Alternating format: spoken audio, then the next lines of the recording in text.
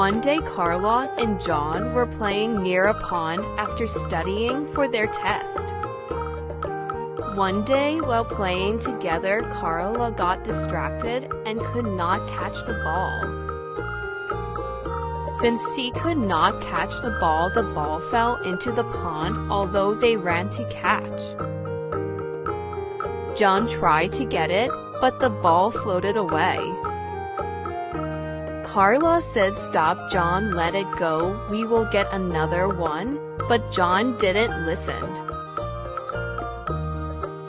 John jumped into the pond and did not know how to swim. A man passing by helped him to come out of the pond luckily.